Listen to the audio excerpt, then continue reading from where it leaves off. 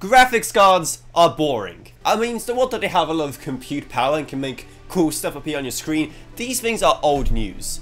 What you really want is a graphics card that's also an SSD. Or at least kind of, because ASUS recently showed off a pretty cool example of what else can be put onto a graphics card. Because yes, they put two M.2 slots on an RTX 4060 Ti, which hey, that's always just two more slots that the user can take advantage of, and it's less space wasted on the motherboard itself for additional M.2 storage. But I know what you're asking. What on earth is the point of that? I mean, that just sounds so dumb. And true, at first, it might sound really dumb and pointless. However, there's some really good reasons for why this could actually be a pretty cool thing.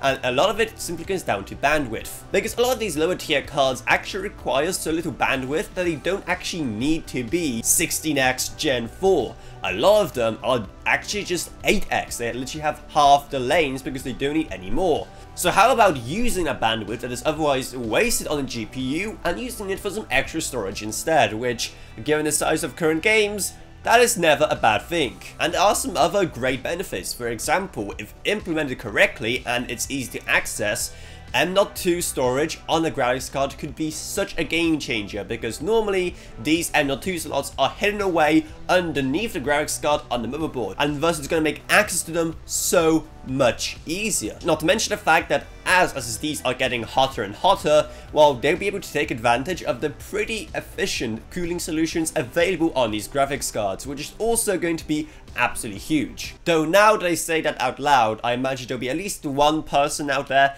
mad at this because they want all the cooling going towards the graphics card and they don't want any SSD taking away the precious performance from the GPU. Either way, it's still a pretty cool concept that I could actually see going beyond the prototype stage and into something that you, yes you, could actually buy.